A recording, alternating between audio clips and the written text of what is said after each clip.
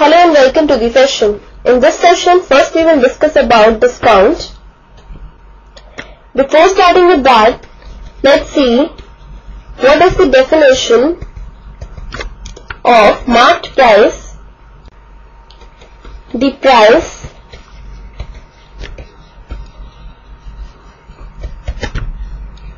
printed on an article or say on a tag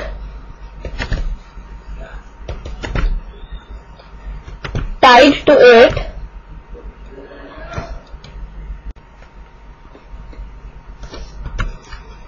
or the listed price, or you can also say the advertised price is called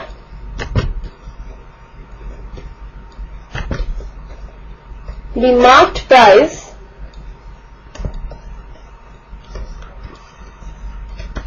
of the article. Marked price is abbreviated as MP. Now let's see what is discount. The amount deducted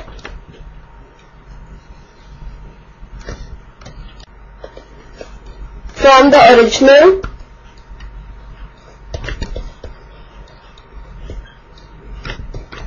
or the marked price is called discount, or you can say retail discount. Sometimes the retailers reduce the price of the articles to increase the sale or to dispose of the old, damaged or perishable goods, and this deducted amount from the marked price is the discount. Next we have the definition of the net price. The price of an article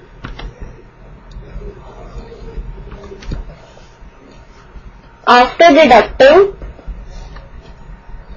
discount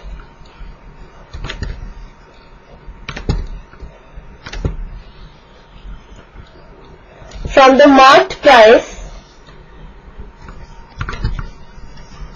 is called the net price, or you can also say the selling price of the article. The discount is always calculated on the marked price. Now we discuss some formulae, like the selling price SP is equal to the marked price NP minus discount. Then next we have discount is equal to the marked price minus the selling price. Discount percent is equal to the discount upon the marked price NP, this whole in 200, and from here we have discount is equal to discount percent into the marked price, this whole upon 100. If we take the discount percent as D percent, so here we have D into the marked price MP, this whole upon 100. This is the discount. So now the selling price is equal to the marked price NP minus discount, and in place of discount we can write this, that is D, which is the discount percent, multiplied by marked price whole upon 100. or we have the selling price SP is equal to 100 minus discount percent D, this whole upon 100, and this whole multiplied by the marked price MP. Let us now consider an example in which we are given the marked price of an article as $50 and discount percent is 15% denoted by D%. So, we are given the marked price of the article and the discount percent. So from this formula, that is discount is equal to the discount percent into marked price upon 100, we can find out discount. So discount is equal to D into the marked price MP upon 100. Putting the respective values, we get 15 into 50 and this whole upon 100.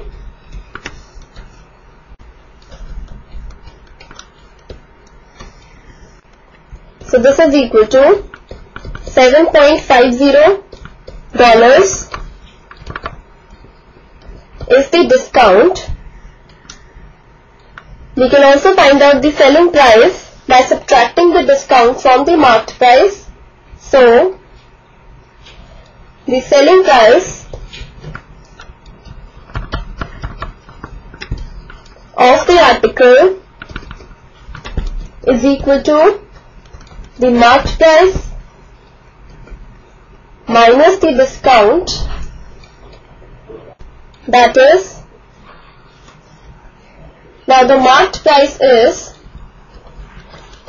$50 and the discount is $7.50. So $7.50 subtracted from $50 gives us $42.50. So this is the selling price of the article.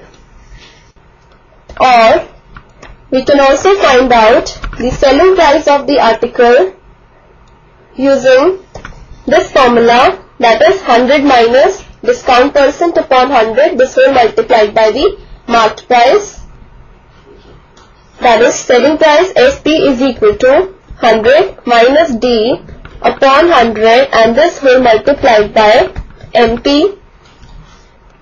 So we have selling price SP is equal to 100 minus, now the discount percent is 15, so 100 minus 15, this whole upon 100 and this whole multiplied by 50, which is the marked price. Now further we have 100 minus 15, that is 85 upon $2 is the selling price. So this is equal to, next we discuss about the successive discounts.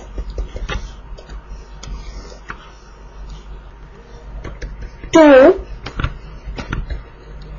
or more discounts, one after the other,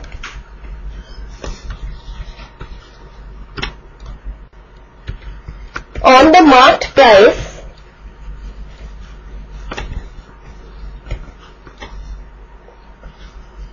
are called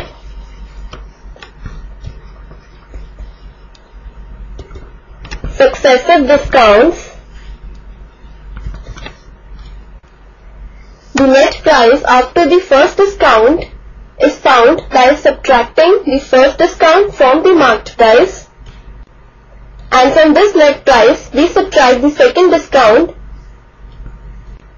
to get the net price after the second discount, and this process continues like this. If we have D1%, D2% are two successive discounts on the marked price MP, then the selling price is equal to 1 minus D1 upon 100, this whole multiplied by 1 minus D2 upon 100 and this whole multiplied by the marked price MP. Let us now consider an example in which we are given the marked price as $150 and the two successive discounts are 30% and 20%. So using this formula we will find out the selling price of the article given the marked price and two successive discounts. So the selling price of the article is equal to 1 minus D1, which is 30 upon 100, this whole into 1 minus D2, which is 20 upon 100 and this whole into the marked price, which is 150. So this is equal to 70 upon 100 into 80 upon 100 into 150. Now the 0 cancels with this 0, this 0 cancels with this 0, this 0 cancels with this 0, and 5, 3 times is 15, 5, 2 times is 10, and 2, 4 times is 8. So we have $84, that is the selling price is equal to $84.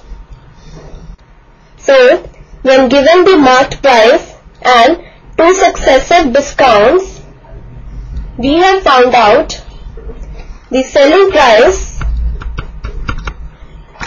of the article as $84. So this completes the session. Hope you have understood the concept of discount, net price and successive discounts.